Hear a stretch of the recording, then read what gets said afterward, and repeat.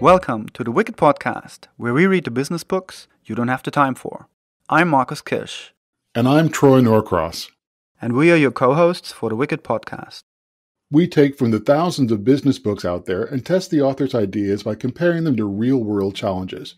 With over 40 years of projects between us, we've got quite a bit to compare against. We give you the condensed takeaways, followed by our review with the authors. We know you want actions, not theories, and it's actions that we want to help shape, because that's what the Wicked Podcast is all about, helping you to become a wicked company. So, Marcus, tell me again exactly which big red button did you just press? Recording button. Right, okay. It wasn't the I alcohol don't have, button. It was I don't the have an recording alcohol button. button. I wish I would have one. I think, after COVID-19, I think, let's do a Kickstarter and create an alcohol Well, button. one of the most famous podcast personalities on round, Tim Ferriss, often does kind of drunk dial sort of podcasts. So I don't think we should start that yet, but it's something we should There's a whole consider. kind of thing. There's like drunken history and something like that. And I'm sure there's a Pavlovian thing about, pressing the button way too much till it stops working. Yes, The drugs don't work no more. Okay, all right, it? come on. I'm going to reel this back. We got a really great guest on with a really great book that I enjoyed reading. Who is on the show today? Yeah, so we got Brant Cooper over with us, and straight out of Silicon Valley. So he's a Silicon Valley veteran, and he wrote a book called Entrepreneur's Guide to Customer Development, because he got a bit frustrated or had his observations about startups being able to really connect to the customer, to really test things and test ideas and get them into a check with reality. And it's a really great book. I think it's got an intro by Mr. Reese and these kind of things. So yeah, great conversation about startups, how to get an idea into customers, pivot, and so on and so on. But what were your takeaways? Yeah, so I really like that he kind of opens the book by saying, look, this is the kind of book that as an entrepreneur, I'm going to wind up telling you things you don't want to hear. And I think it really is an antidote or an inoculation for what we talk about in startup world as survivor bias. Like people always said, what's ever going to happen with 140 characters of text? Well, that turned out to be Twitter. And some people say, well, they survived and became a multi-billion-dollar company, so my idea will too. And they never look at the hundreds of thousands of ideas that were just as inane and just as stupid as Twitter, but they're committed to them. So he's got one thing that he mentioned that I really, really loved, and that is that pivot. And we talk about startups pivoting to do something different. But he says you pivot around one of three things. You take your learnings and your insights, and you pivot around customer, around problem, or around solution. And you don't try to pivot around something outside of those three. And that's really, really great and insightful. And it's part of the discussion that I enjoyed the most. And the other one was discussion about ecosystems and understanding the value of startups, figuring out where does my product or service fit within the ecosystem, and what kind of value and insights can I have to my customers, to my suppliers, to my distribution partners, to regulators, but understanding that you're not just an island doing one thing and selling something to a customer, you're part of a larger ecosystem. And I could probably come up with about 4 or 5 more, because not only did I enjoy the conversation, I love the book. But for now, I'll shut up and I'll ask, what did you take away? Well, I think for me, it's always nice to, be able to dig a little bit into the heartland of the hype, which is the West Coast, Silicon Valley, and talk to someone who's been around there a bit and who knows a couple of people and has been close to the real action that we often hear in the news, and then have to figure out what's right about and what's wrong about it, what's hype and what's a myth and what's the actual story. So I think I enjoyed it mainly for that. And it's interesting that someone who's over there still writes a book that is so essential and so basic, but in a good way, right? I'm not saying it's basic in a bad way. I say it's like, as you said, everyone should have a book like that. Everyone should have these as a 101 when you do a startup, but a lot don't, because the focus is either too much on tech or too much on features or too much on because I think it's a great idea, therefore it must work, right? So, and I think it's great to see. I loved the book so much. There was one particular startup that I've been advising. I literally went on Amazon and I sent them a link to this book and said, read book before calling me again. Yeah. Oh my God, you're selling yourself too cheaply, I guess. But no. But that's the thing. Like, and in theory, that's the thing. We shouldn't be doing, or people shouldn't go into these things with not having the basics. Not so the book's great for that. I mean, and it's only 120 pages, which is amazing. Like, it's like really concise. There's a lot in it. It's way smaller than most, but it But it's doesn't change accessible. the value. It's Yeah. not short because there's nothing in it. But it's really accessible.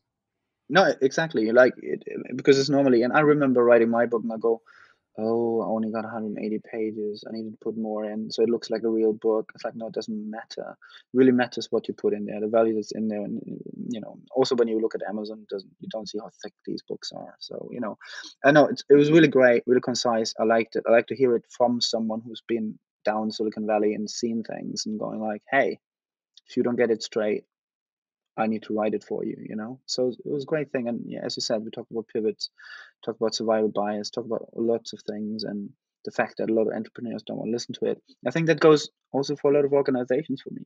A lot of organizations don't want to hear that they're wrong because we've been in this for 10, 20 years and we tried this back then. It's like, well, no, got to try it again, got to check it again because reality has changed. Or this is reality. How close to reality really are? Are you still working with data from the 2000s? Because that has changed. And I think it's a really good reminder for that, to check back with reality, which is definitely one of our themes. So it was lovely. And the CPS, Customer Problem Solution Hypothesis Framework, as you just pointed out, works for mature companies that have either existing or new products every bit as much as it would for startups. But in any case, we also got a preview, an insight into his next book, Disruption for All. And before I tell you anything about that book or use the name Milton Friedman for our 5th episode, why don't we go straight to the interview? Yeah, let's do that. So, hello everyone. Today we're talking to Brant Cooper. Hello, Brant, and thanks for making time. Thanks for having me. Lovely. So let's start with please tell us, our listeners, a little bit about who you are and why you wrote the book we're talking about today. Yeah, sure. So I come from a startup background, so lived through the dot-com boom and bust back in the late 90s, early 2000s. Lived through, some successes, IPO, acquisition, rapid growth that then tails off and doesn't recover, and also, massive failure. So after the bust, there were a number of people that were trying to figure out maybe we could codify startups a little bit and figure out the ones that are successful, what do they do differently, and maybe we shouldn't make them look like big businesses right away. And I was part of that movement in the 2000s and ended up writing this book, The Entrepreneur's Guide to Customer Development, really following the practices of people that were already doing cool stuff, including Steve Blank and Sean Ellis and Eric Ries and these other startup people that were talking and writing about, hey, we can build startups differently. Hey, startups are changing, and so that's what led me to write the book. The really the first book to talk about lean startup and product market fit and customer development and those fun things. Yeah, and it's you talk very early on in the book about how this process, will, tell entrepreneurs things they don't want to hear. Can you elaborate a little bit on that? Well, nobody likes to be told their baby's ugly. And so the whole idea of the startup is you're really putting your idea on the line. There's this whole myth around the eureka moment, and you have to have this great idea that just comes to you, and then you're obligated to go build it, and we all get latched onto our idea as if it's a great idea, even if the idea is really not very good. And so the whole premise of all of this stuff is, wait a second, let's go and see if we can test whether our idea is good or not. And it's really hard. It's really hard to really put it on the line, to document your assumptions and then test your assumptions, and then really quite possibly, if not even likely, to figure out your idea doesn't have, any chance. Yeah, and Yeah. also just do the testing, but with an objective bias, without too much bias, kind of in favor of finding the results that you want. Right. That's the trick. I mean, so you actually have to be, disciplined enough to run an experiment where you'll believe and react to the results, even if they're negative. Yeah. Do you have because some of that stuff reminds me of, the dot-com boom, sort of the first iteration of that kind of stuff before startups were sort of a thing and things were a little bit different. When the internet really started to become a little bit what it is now, and I think back in the days, I was back in Hamburg around, 97 till 2000. And it sort of felt like similar to that, where, all you needed was a website and that all that mattered. And I remember back in the days, whoever can remember that, you had things like flash intros, whatever the tech was delivering, you had these kind of new animations in front of a website. And it was sort of going the same way, where suddenly everyone for thousands of pounds or dollars or whatnot was building these things. And no one had ever asked if the customer actually wanted to have that in front of the website. And what happened then was quite hilarious, because they were built over weeks and weeks and designed and whatnot, and lots of money spent. And then within a week, they were taken down because no one liked them, no one wanted them. And those skip intro buttons appeared, which then ended up naming whole conferences being named Skip Intro, because it became this meme thing.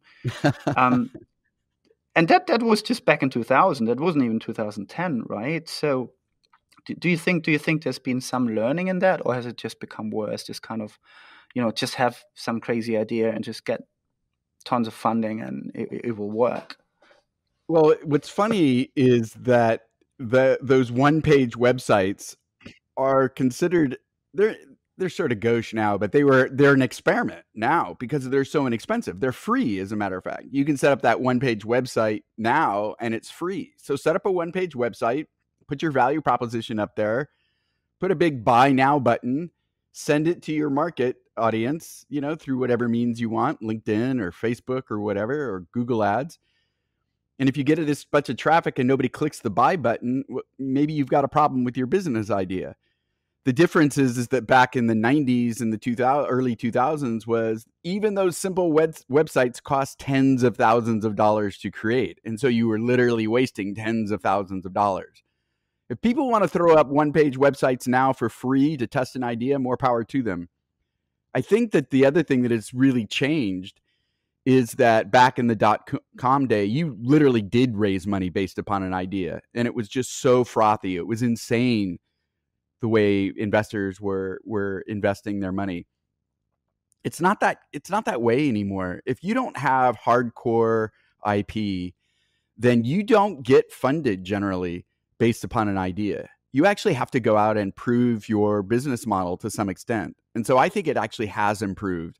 I think that a lot of entrepreneurs sort of whine about that, and they want to go raise money based upon an idea. But there's too many other people out there that are actually doing it, that are trying to get their business off the ground. And really, that's what a real entrepreneur does, is try to get an idea off the ground, not just simply go raise money based upon it.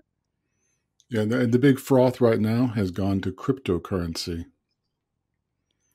Yeah, and so that's where all the crazy stuff is going on. Yeah, I mean, it's gambling. So I mean, if you want to gamble and you can make money off of that, more power to you. I mean, much of the stock market is that way as well. And again, if people choose to do that, that's fine. That's their money. But that's not really entrepreneurship. In my view, the quote unquote real entrepreneurs are those that actually are passionate about creating some sort of value in the world. And they realize that wealth is an outcome of that, as opposed to the wealth being what's driving your goal in the beginning. And I think there's a fundamental difference there. And so again, my personal taste is I couldn't really care about the gamblers. But the entrepreneurs that are actually trying to contribute and try to create value in the world, those are the ones that I'm eager to help. Yeah, and the other one, so we've got the cryptocurrency people, which are alleged entrepreneurs or contrepreneurs, if you want to call them that, trying to raise money through crypto. Then you got the entrepreneurs doing it kind of legitimately, trying to do that. And then you got the entrepreneurs that really have no idea what they're doing, but they're out there kind of fumbling around kind of in the dark. Right, pitching their ideas and wondering why nobody's writing them a check. And most of them are raising for exit, as you point, not raising to create value. Right. Yeah, part of the problem is the investment community, and I think it really comes out of this Silicon Valley ethos. I think consistently it's reported that the two number one reasons why startups fail is, number one, there's no market for their idea, right? So that's sort of what the book is about. And then number two is premature scaling.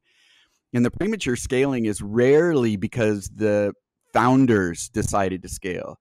The premature scaling typically comes from investors trying to get them to scale at all costs, because what those investors want to do is flip their shares to other investors, and then they get to walk away with their returns.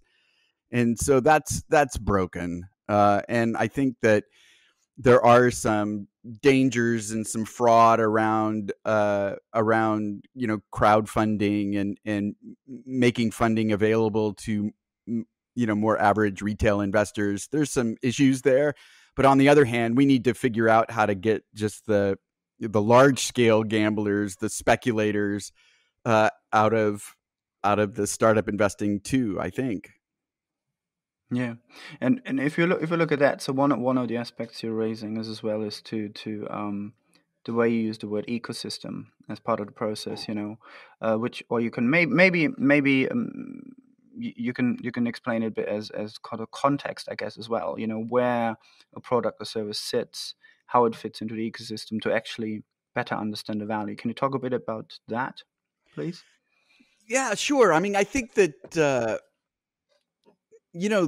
Alex Osterwalder's business model canvas gets into that a little bit, and Ashimura's lean canvas does. And so it's looking at the relationship that a startup has with multiple bodies inside of this broader ecosystem that allows you to plan, or at least to make assumptions about, to guess about what a successful startup looks like. It's a broader ecosystem, and in the ecosystem can include not only obviously customers, but investors, potential partners, other companies that need to provide products or services that, in order for the customer to achieve the whole value that they're trying to achieve. It's easy to get narrowed down into this is my product, this is the specific problem my product solves.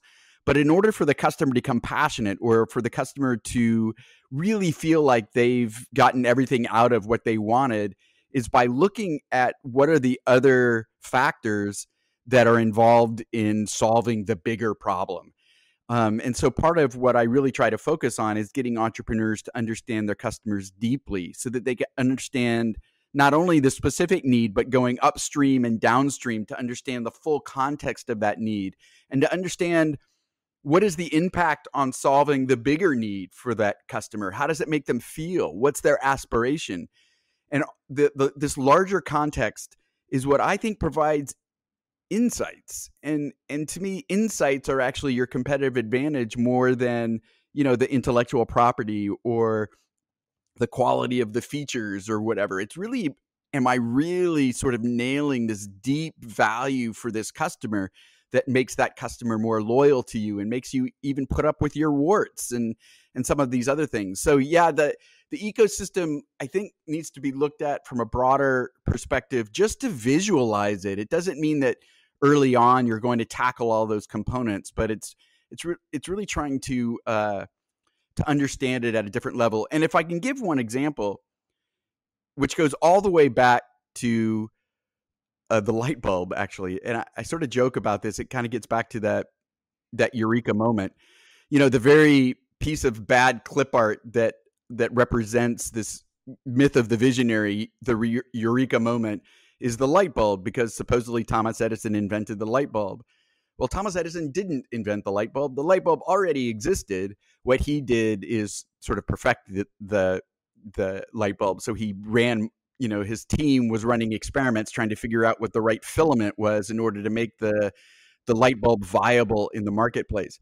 What Thomas Edison did that was genius, however, is that he created the market for the light bulb. So to me, the light bulb itself was actually the smallest part of that story.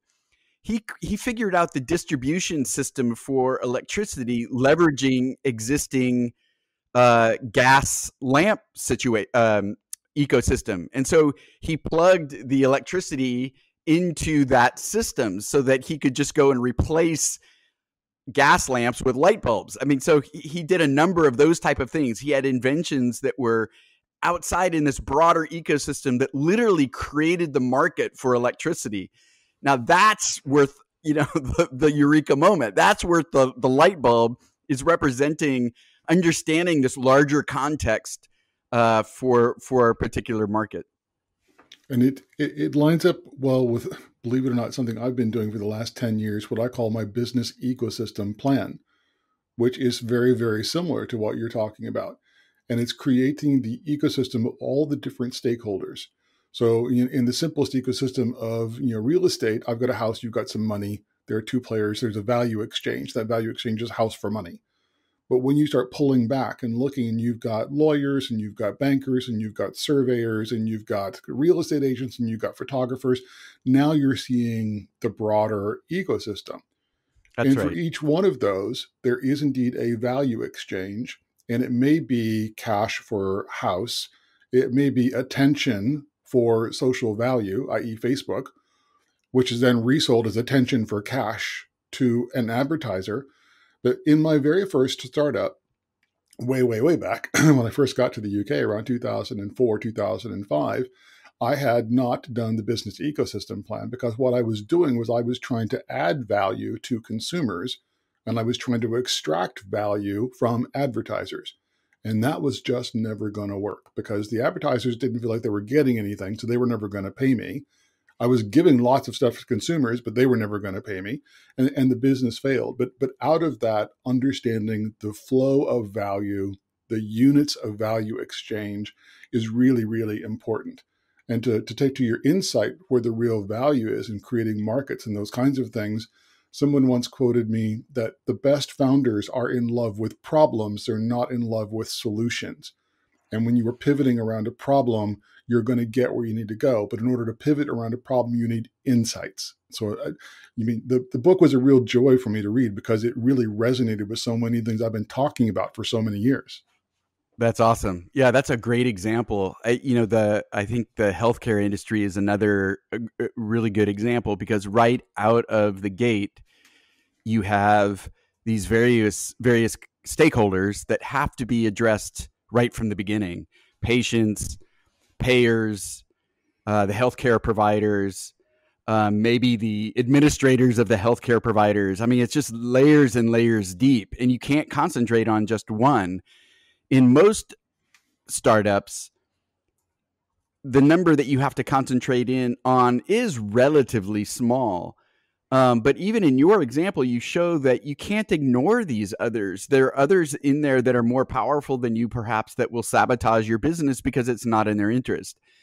And I think one of the ways I try to get people to think about this is that whenever you're introducing a new product or service, you're asking people to change behavior.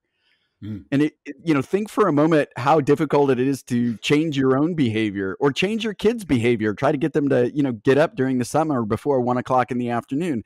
It's difficult to change people's behavior.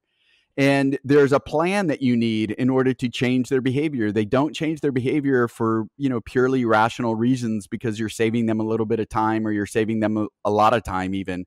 And so you might have to, I don't know, an example might be a drip campaign where you're sending them an email every single day with a new reason why they should get up and do this different behavior.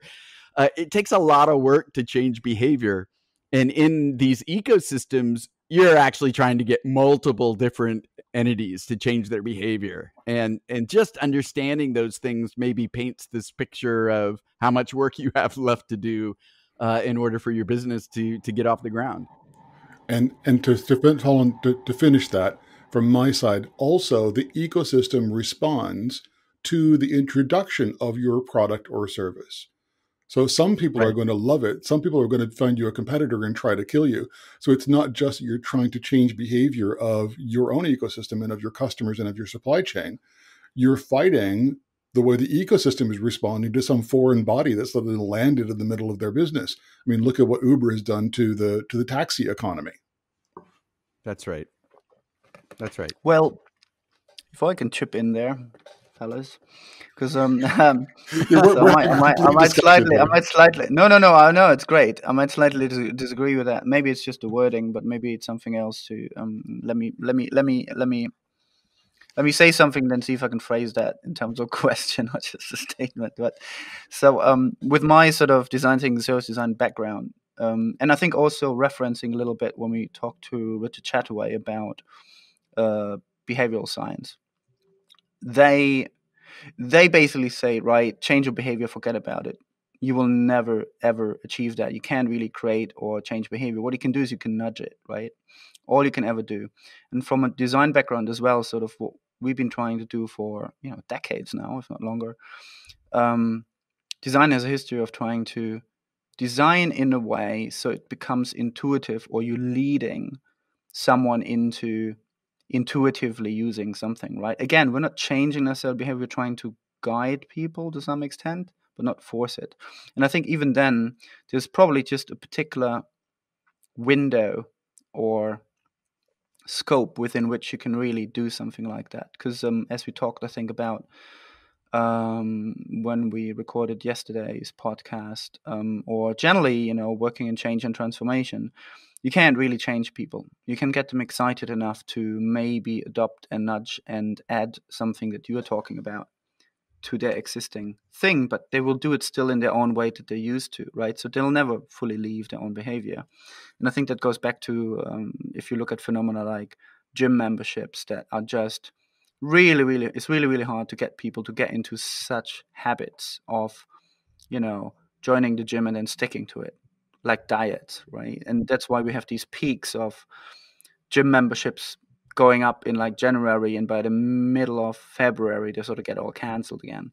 So therefore, one thing I would argue is we can change behavior, but what I find interesting when I look at companies and companies who are successful, especially with services and user experiences, are that you are able to communicate your product and service in a way because you know the customer enough so that you find the right anchors in what exists already, and then say, hey, that thing that you like doing, we do it a little bit better. So we don't expect you to change it, but we give you an incentive that is either, more convenient or faster or more passive, so you don't have to worry about it, or something like that, right? I mean, Yeah, to be honest, I guess I think what do that's you think?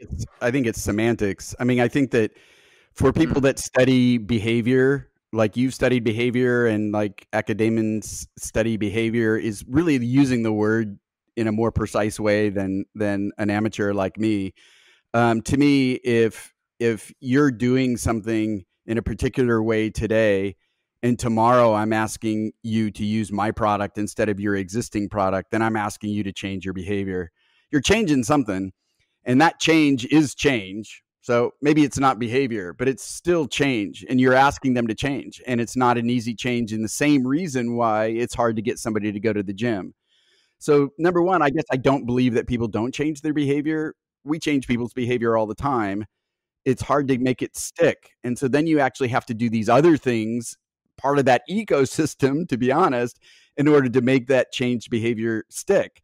And so if you leave people sort of out there where they've changed their behavior for a short period of time and then they quit the gym or they quit the diet or whatever, it's because there haven't been these other support mechanisms inside the ecosystem that has allowed them to get to this point where it's sticky. I think that there's been, studies that probably indicate how long you have to work on something in order for it to sort of permanently change. But fundamentally, I think people do change their behavior. I think it's really hard. But I also think that you're locked into a particular vendor. You're doing something the way you're doing it now. I want you to do something differently. So whatever word we want to ascribe to getting you to do something differently than the way you were before. That's what I'm talking about.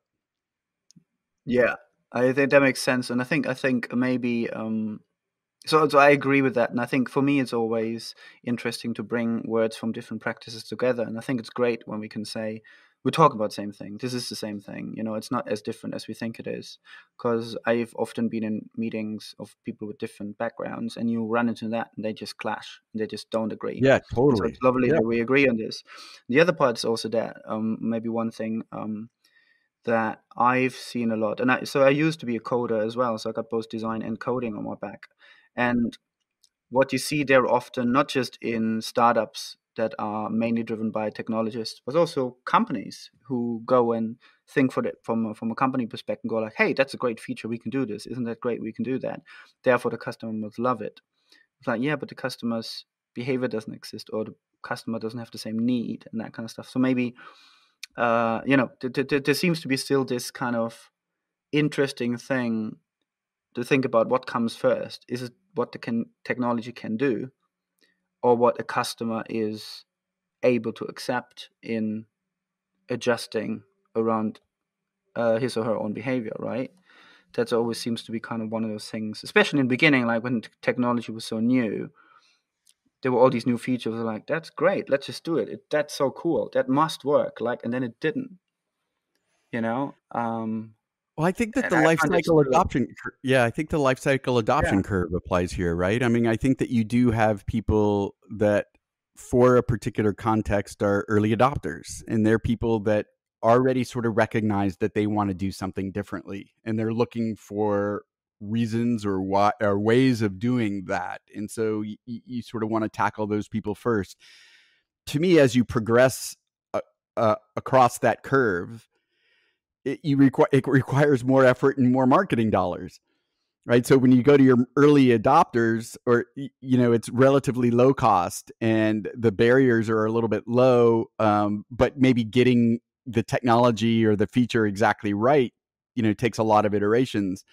When you get to the early majority, well, now you have to show them what the early adopters have accomplished, and you have to convince them that this is actually going to, be of benefit, and that they're going to be a hero at work, or that that's going to save them, massive amounts of time. And so the change is way more laborious, and you have to look to other parts of the selling process or the marketing process or the ecosystem in order to get them to go for it. And then, you go to the late majority, and it's the same sort of thing. It takes even more effort to the point you get to the laggards.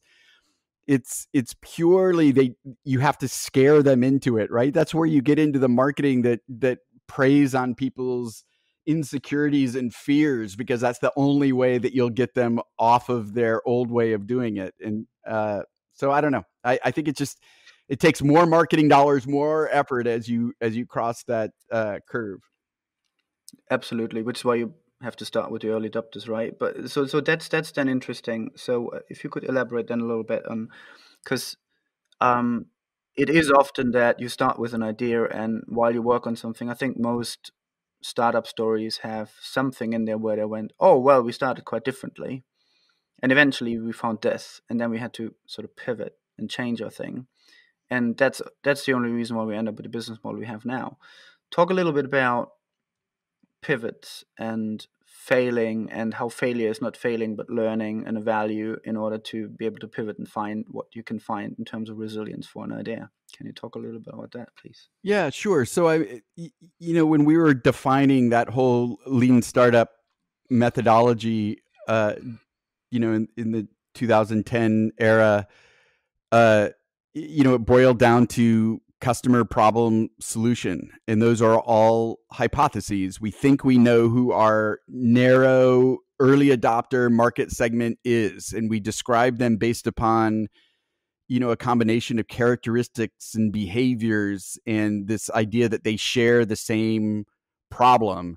It's not about necessarily, it can include, but it's not old school demographics. We're not trying to sell between, all males between 25 and 35. We're trying to sell to, uh, uh, 25 to 35-year-old hipsters who want to look really sharp and buy, good looking clothes, but they hate to shop, and so they find it difficult to find clothes that wear. Whatever, you go really super narrow, and hoping you're finding your early adopters, and that's your customer. And the problem is then what is the need that all of people in that group share? Community is a great way to think about that, right? A community comes together because they share the same need. It has less to do with what they look like, and more to do with the fact that they're all trying to address this passion or desire or problem or whatever, however you want to describe that. And so that's your problem statement. And then the solution is what are the things that you must do as a business in order to address that need sufficient that they'll pay you. And so those are all assumptions that need to be tested. And originally, the pivot was you're changing one of those three primary factors: customer, problem, or solution, and you're keeping the other two the same so that you're not trying to change and manipulate too many variables at once. The pivot is literally, I'm keeping my foot grounded in this part of my business model, but I'm moving the other foot around in order to try to figure out how they match. And so you can start off by going, well, I really want to serve this particular customer segment because I'm a member of it, and I love these people. But they didn't really have the problem I thought they had, or the priority of the problem wasn't high enough that they were going to do anything about it. And so I'll change the problem. Or perhaps I want to stick with the problem and that customer, and I want to try a different solution. So the idea, again, is you're sticking with what you've learned is correct, and then you're changing one of those three elements in order to figure out where there's a business. And it doesn't mean the first pivot was correct either. You can go back to the original thing that you left and then change a different element. Yeah, so that's the fundamental idea of the pivot, is that you make assumptions about who the customer, the problem, the solution is, and now you're rigorously learning whether those elements are correct, which elements are correct, and which ones do you have to change or fine tune in order to find this group of like-minded people who share the same problem that are ready to, pay you some sort of currency for you to address their need.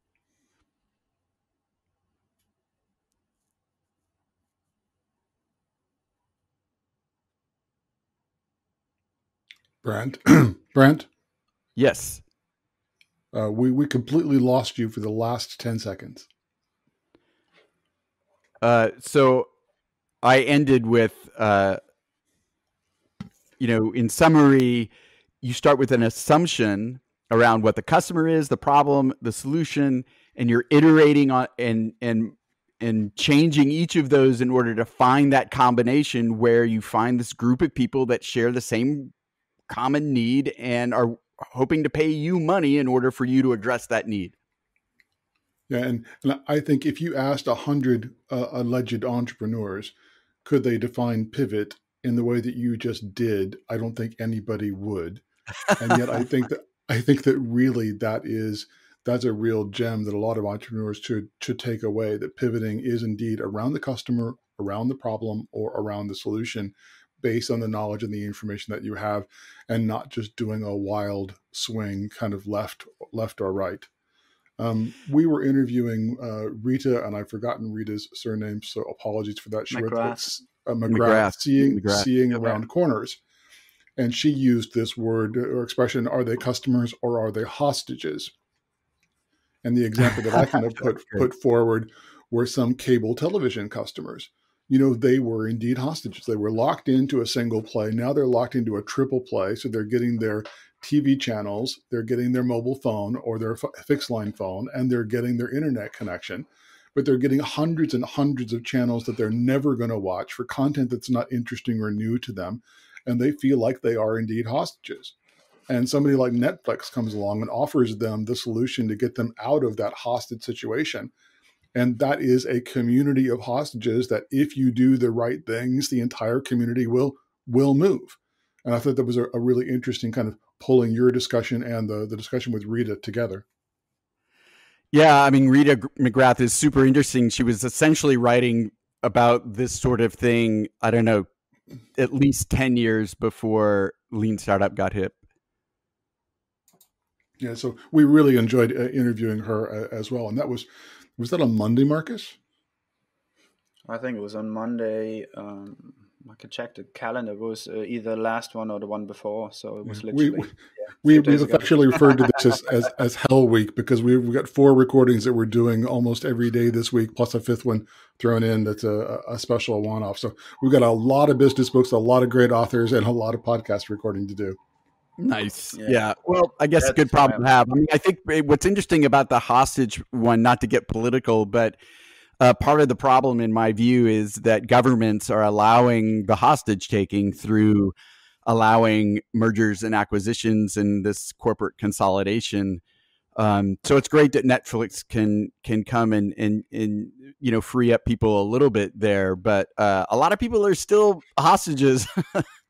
Yes. They absolutely are. And I think that the big corporations are continuing to do that. I mean, and of course, the big corporations are starting to fight back. You get the HBO solution, you get the Disney Plus solution, and they're kind of ripping all of their content out of Netflix to try to be competitive and to create more hostages of people in their own camps and get them to pay not 1, but 2 or 3 subscriptions. And it's an interesting thing. Can we go back to the beginning of the conversation before we even press the big red record button and talk about your new book that's coming out and how Milton Friedman's, hopefully his days are in sunset? Yeah, thanks for that. So the tentative title is Disruption for All. And the idea is that we are being disrupted. We will be continue to be disrupted. We're going through this massive transformation from the industrial age into the digital age. And so it's sort of a clarion call that we need to take the bull by the horns and make sure that disruption is benefiting us all. And a lot of that has to do with how corporations are responding. And so for the last 6 years, I've been helping very large enterprises try to think through how they're changing their business in order to adapt for the 21st century, and a lot of their innovation practices. And now, digital transformation is super hip, and a lot of those practices, I think, are just fundamentally done wrong. And I'm not sure they've gotten the big picture. And so I'm trying to outline in the book, here are the changes that corps need to make. Here's a way to go through the change. There's a myriad number of ways. It's not just my way, but here's a way to get going. And then it's why we should be doing it. And it's for the benefit of customers. It's for the benefit of employees. Ultimately, it's for the benefit of the planet, though the book itself is not a corporate responsibility book as much as it's let's a return to learning how to create value for human beings again. And a lot of these other problems sort of take care of themselves to a certain degree if we refocus on that. And so that last point really gets to your intro. Milton Friedman back in 1970 wrote his screed, the Friedman Doctrine, on how corporations should be focused only on shareholder value. And super interesting, New York Times wrote sort of a memorial paper on that a couple of weeks ago. And there's all of these pundits and entrepreneurs and academics that are weighing in on it. And for the most part, they've all sort of at some level rejected it. And that in this day and age, corporations do have to look beyond shareholder value in order to succeed. And so I'm super hopeful that we're moving into a time where, that's part of the conversation, and that we can get corporations to be solving problems, not just, causing them.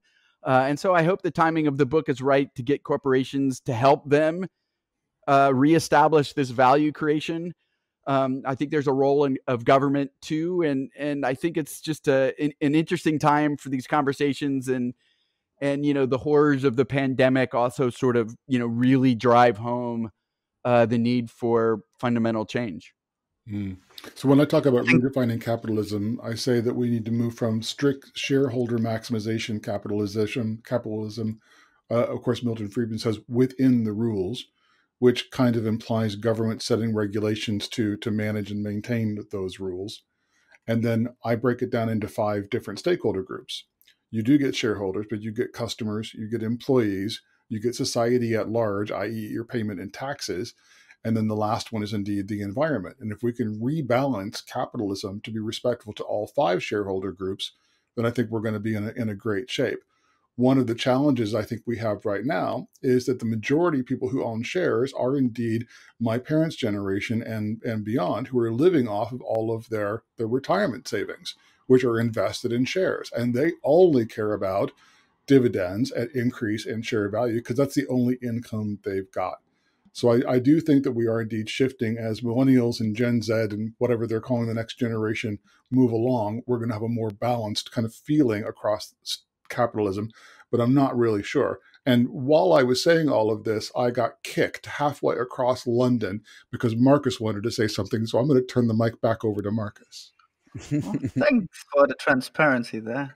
Yes, because I had an initial follow-up, and we have a little channel where we text back how we ask the next question, just to appear smarter than we are. So I think generally this is a really great discussion. I think in terms of theme for book, this is amazing because we had a few bits and pieces maybe to that puzzle as well. We had like Graham Boyd there who talked to us about new kind of legal structures for organizations and those kind of things, and other contributors who talked about a different kind of purpose that you can bring along. And I think what you just said there, Brant, as well, rings well with when I try to, from a service perspective, we tend to bang on a lot about the customer, and the least that there is that there's an imbalance in current organizations between the business benefit and the customer value and capabilities of what's actually doable. And you try to strike a balance, but I think the current businesses tend to shoot themselves in the foot often by prioritizing business benefits and then realizing that they're losing customers. And I think beyond that, I think it's great that you actually took that all out and went for this is not a business purpose kind of book. Because I think we have to go step a bit further out and then maybe come back and let that redefine organizations. So I think for now, I would say, I know it's a working title, so you better tell us when it's done, because I'm sure we'd like to have you back. And as usual, I'm looking at the time, too many questions, too little time. So I think at this point, it's great to hear, and it would be great to spend another hour on that book and what it is. Yeah, well, always got to leave the audience with more, right? So I appreciate the conversation, and I would love to come back and Troy, the way you're thinking about it is very aligned. I have some sort of specific ideas there too, and it would be a really super fun conversation to have with both of you.